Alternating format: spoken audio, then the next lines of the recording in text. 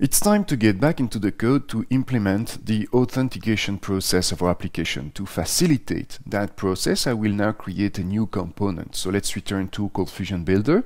I will return to my components folder that already contains 4 components, and I will right-click on that folder to create a new ColdFusion component in that folder.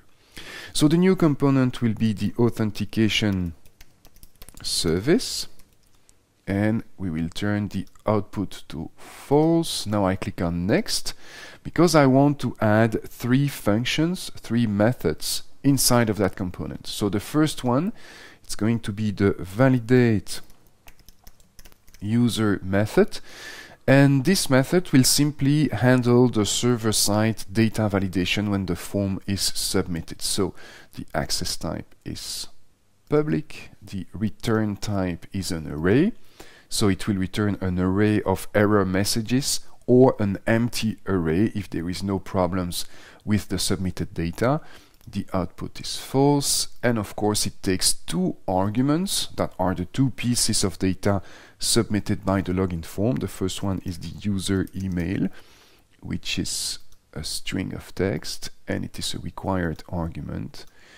And the second one is the user password, which is also a string of text and which is also required.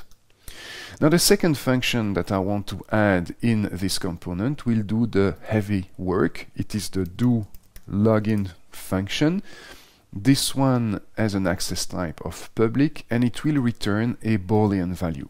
So this method will return true if the login process is successful and false if the login fails. The output is false, and it takes the same argument, the user email, which is a string of text, and it's a required argument. It also takes the user password, which is also a string of text, and it's also required. The last method will be the do logout method.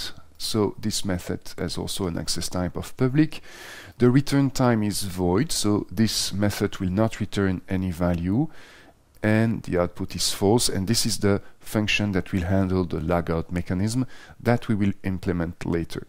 Okay, so I click on OK and on Finish, and you see that ColdFusion Builder generates the new component here in the components folder and generates the function signature. So let's not forget the commenting best practices here, and let's add some comment. So this is the validate user method. Let's copy paste this one right here. This is the do login method, and right here we have the do logout.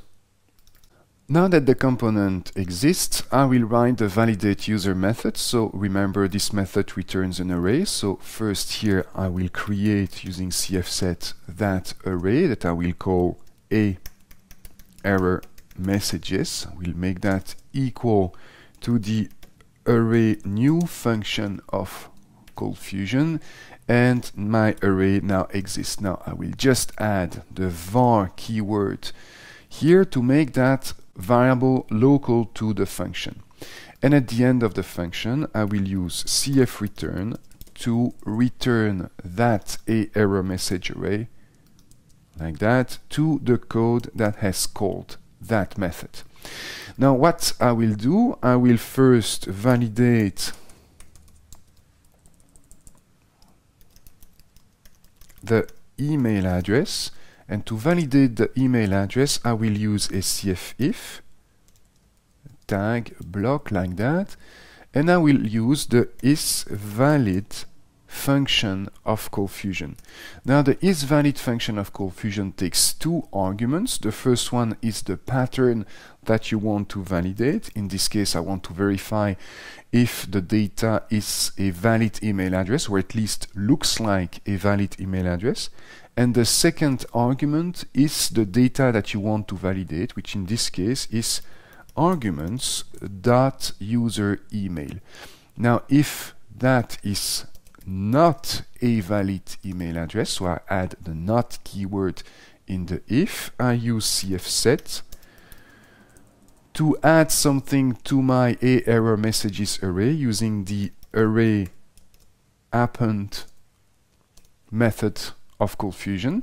And that array append function takes two arguments. The first one is the array into which you want to add some data. In this case, it's the error messages array. And the second argument is the actual data that you want to add. So in this case, it's a string of text. Please provide a valid email address, like that. I will copy paste this block of code because I will need almost the same for the password. Alright, I will check if the arguments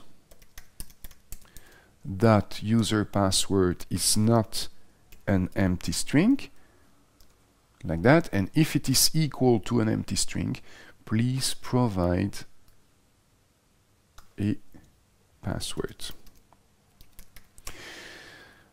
And then of course I return this error messages array, and if this array is still empty at the end of the function, it means that the data is valid and that I can safely proceed with the logging process itself.